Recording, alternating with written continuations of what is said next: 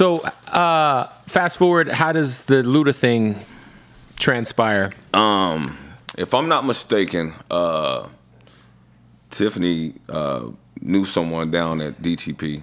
Disturbed. She knew. No, I was getting shopped with Jazzy Faye, Outkast, Label, all of them. Luda was ready. Shaka and them were ready. Right. Court Digger, shout out to Court Digger. He was working down there. Him and Tiffany, they were really cool. Even though she knew everybody in the office. I don't know how Court took play, but I think Court was actually playing the demo, if I'm not mistaken, inside of the what was on the demo? Office, body marked up. Okay. Yeah. We'll talk about that. AZ Classic. So look, she's playing. He's playing body marked up. Jeff Dixon walks by. That's Shaka's the other boss, Shaka's brother. Was it Shaka or Jeff? Either one. Jeff. He stops and says, "Who the hell is that?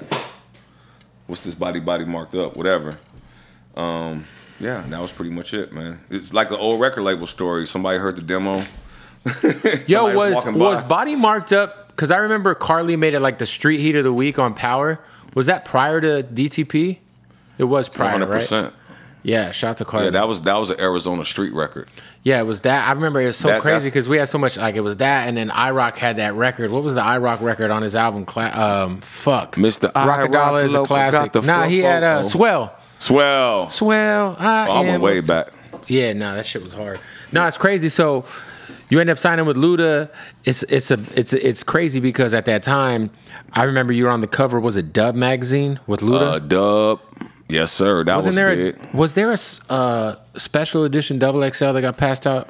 Or am I tripping? Around Super Bowl and AC? I was on Double XL. I was in the Double XL. Ozone too. Ozone. Yeah. With Julia Beverly. Exposed. Yeah, shout out to Exposed. Fuck, I had an Exposed cover, man. Cover of Exposed, man. News. I was, the first rapper from Arizona, pretty much on the cover of News Times. Yeah, that's still big to get on the cover. Sure. It's hard to get on the cover of News Times. Nah, for sure. Yeah, I don't know. Can we do it again? It's time to do it again. Yeah, New Times. I mean, I obviously don't know about it now, but back in the day, that was a big deal in AZ. Yeah, man. That's how I used to find out what concerts were coming. You get that motherfucking New Times and go to the back and be like, oh, what's coming to this marquee? That shit's crazy. So it's so wild. I'm living in Boise doing radio when you dropped the Connect, and yeah, I think I bought like 10 copies of that album. And appreciate that, man. Kev is a real Arizona vet, y'all. If y'all don't know, Kev is really, don't forget what you was about to say, but Kev is a legend. And the fact that he's on a platform that he is now, and he's still being on the block in Arizona as much as you wouldn't even know he left. He's tapped in with everything. I'm there a lot too. Yeah, but much respect to you, man, for what you're doing, man. But no, it's just crazy because it was such a big deal.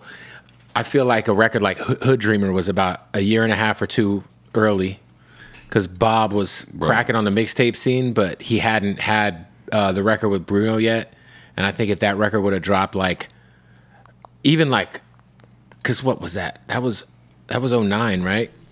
So I think if that record would have came out like 1 year later, it would have been different. Because Hood Dreamer was crazy. Yeah. And you had B.O.B. on the fucking South Side before he was fucking... Came to Broadway, man. On my grandma's roof. Came to grandma's house, Neo was on the album. Neo.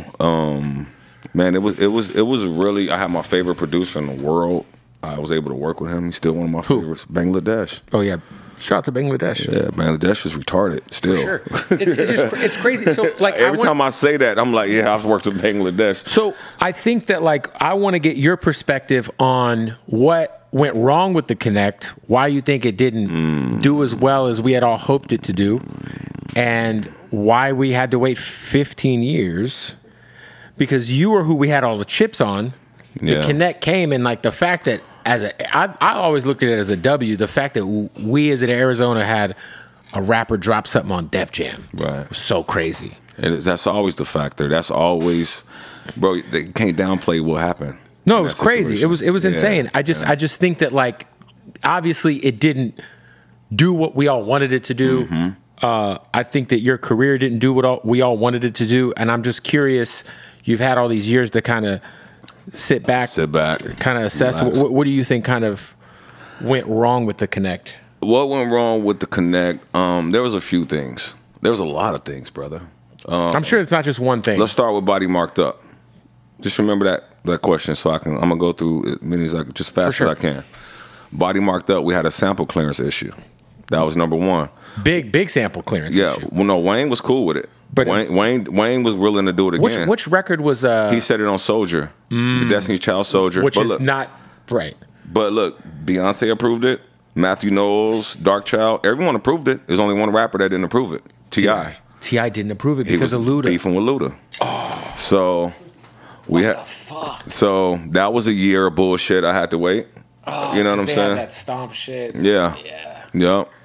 So that was a year I had to wait, and I was seeing T.I. here and there. You know what I'm saying? So he wouldn't clear it just because of the.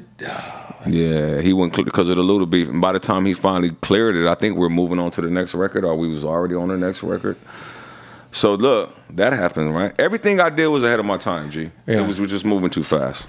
I'm just too good. I'm just too fucking good. I guess that's what it was. That's what my mom says. Yeah.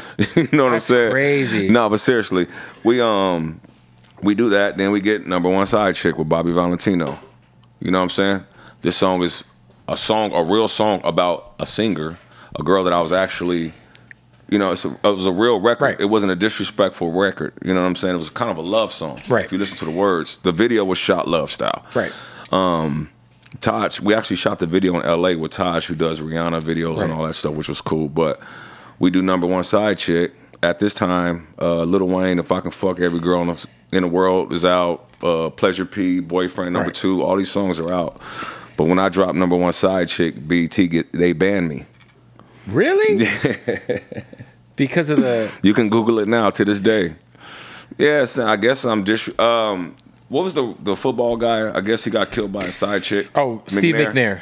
So they just put the documentary out about it. Yeah, he got killed by a side chick, and I'm calling the song, you know, Number One Side Chick, and it has nothing to do with no one killing, no violence, no disrespect of a woman or nothing, and they ban it.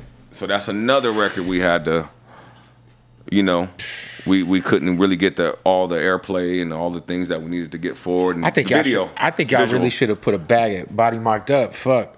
Yeah. But or had Wayne fucking. No, Wayne wanted to redo it. We even had Slim Thug do it. Slim Thug did it, and just so you know, I got it right here if you ever want to hear it. Oh yeah, I gotta hear that. I got a version with Slim Thug, Body Marked Up. It was the actual remix. It has a whole new beat that I'm releasing in 2025. I haven't talked about it at all. Fire. But it's fucking ridiculous. Yeah, I mean, like that song is like I may even put a new verse on it. I'm putting a new verse on it. But it's fucking ridiculous. It's produced by Loudbox, who's a platinum producer right now. Well, also, like I think, well, first of all, that OG beat that was crazy. I also don't think it aged. Like you listen to that song now, you're like, wait until you hear the new Body Marked Up version, man.